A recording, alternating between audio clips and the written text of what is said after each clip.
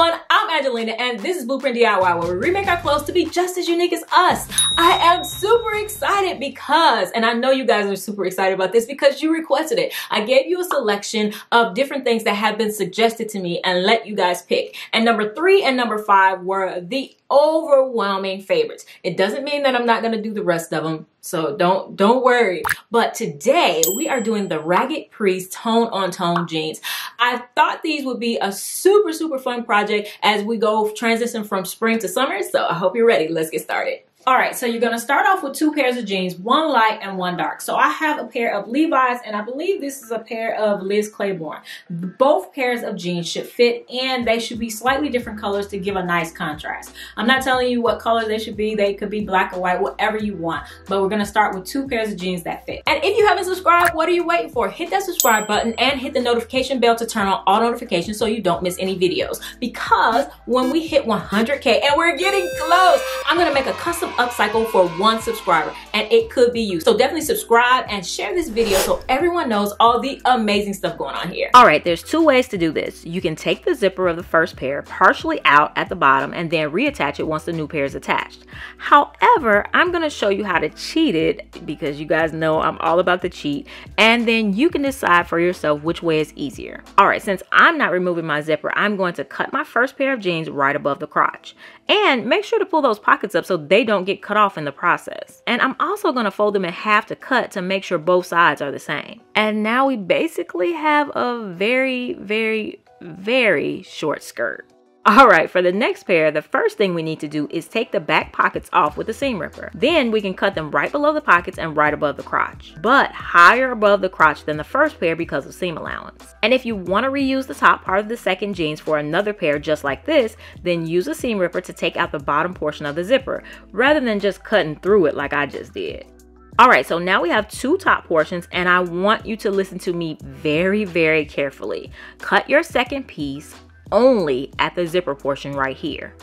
Not, I repeat, not all the way up like this. Cutting it all the way up made this project so much harder, but not impossible, thank God. And now you'll remove that back piece that holds the zipper here, and the zipper if you haven't already removed it.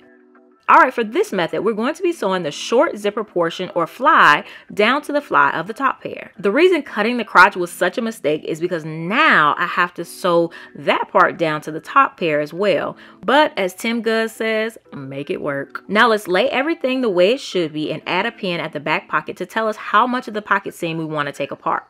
And I'll just use a seam ripper to take them apart to that point so that I can sew them back down later. Alright, so I pin everything back in place and add a pin where I need to cut. It's going to be about a ½ inch below the top of the second pair. While doing this, I noticed a couple of things. First, those pockets need to be detached from the top pair on the sides, otherwise they're going to get cut. And the top pair is slightly bigger than the bottom pair, so it needs to be taken in. So I'm going to take the side seams apart to release the pocket. Now I can fully move the pocket out of the way and cut off the excess. But I am not going to cut it at the zipper. I'm just going to leave that part until after I get everything sewn down. Now we'll turn it over to the back and line up the back seams and pin or clip them together so that the seam will be exposed. These clips are super helpful for projects like this, and I'll definitely put a link for these in the description box below. And I am an Amazon affiliate, so if you purchase them through my link, I do get a very small commission, but you don't pay any more. So it's just a small way to help my channel out, and if you do, I appreciate it greatly. Now in order to make them match up, I'll take the side seam apart enough to be able to overlap the seam to compensate for the difference. Once that's done, I can keep clipping toward the zipper. Once I get close to the zipper, I'll cut to the zipper and then a ½ inch up. Now I can add the last clip on that side. On the other side, you want to use your scissors to snip 1/2 inch up right next to the zipper fly on the top pair and a ½ inch down next to the zipper fly on the bottom pair.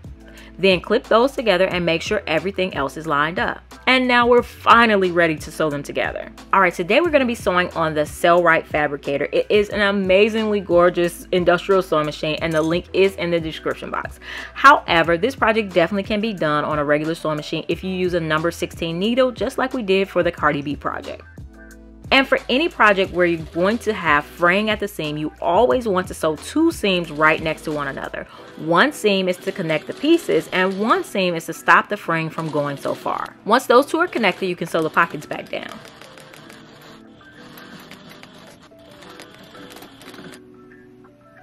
Now I'm going to sew the 2 zipper flies together. This is a little tricky because you can only sew part of the way towards the zipper. Then you have to go past the zipper and sew the other side. Alright, so this is where this industrial sewing machine is going to save the day. I have to fix my mistake and sew the top crotch piece down to the bottom piece. But you won't make that same mistake, so now we can go back to what you'll need to do. You can sew this small portion down and then sew down the 2 flies along this edge. And right now you can also add a top stitch to sew the side seams back together on each side. And hey, if you get stuck, join my free Facebook group. It's just a bunch of upcyclers who help each other out when we get stuck, and we can share our before after pics, and everybody will say yay and congratulate you. Alright, so now we're ready to rock and roll. I'm going to cut a 9-inch section from the light colored pair of jeans. And then to deal with the size difference, I'm going to match up the ends and cut off at that point. Now, if you're trying to follow the inspiration pic, you just keep going back and forth between the light and dark with equal sections. However, I'm just going to use the rest of the dark blue denim on the bottom. I think it suits my style better, but we'll see how it turns out in the end. Alright, so let's line everything up and clip those pieces together. Of course, we want our crotch pieces to line up, and then we'll have to take in the sides of the lighter denim. So I'll reach inside and pin the sides so that it takes it in a bit, and then clip the rest together. Once we get back to the sewing machine, we'll add a stitch down on the sides that tapers from where we added the pin back to the regular seam. Now we can sew the pieces together with 2 seams just like before. Since I know that they're the same size around, I'm just gonna line up the main seam and sew them together with the 2 seams just like we did before. And I do have to confess that I tried to get away with just doing 1 seam because I was tired of recording, but it started to pull away as soon as I started fraying it. So definitely, please definitely do the 2 seams. Alright, so now I'm going to start pulling some of the threads away to make the fray develop. You can do it with your hands, or a seam ripper will help as well. What you want is this nice little frayed edge like this. And I'm going to leave the long threads for now. Oh, and also let me show you this quick tip for if you have a stain in your jeans that won't wash out.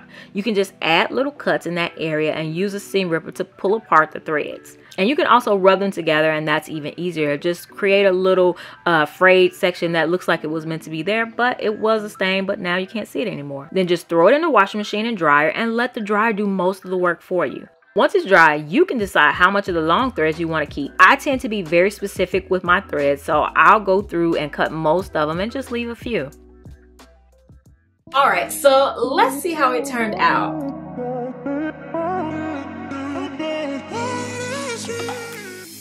I love these. And I'm gonna be honest, the original pic was not necessarily my style, but the way that I did them like this, yes, this is absolutely my style. I didn't want so much tone on tone, but I did it perfectly the way I would absolutely wear these every day, all day, just like this, or maybe without the heels with some sneakers. But yes, I absolutely love these. I have them styled with my shoulder pad t-shirt, which I also have a video for right here. And I have them styled with my second birthday gift. I told you guys I got myself something else, and it was these shoes, which are braided shoes as well. The brand is Cape Robin. I don't know particularly that brand. They weren't super expensive or anything like that, but the link is in the description box.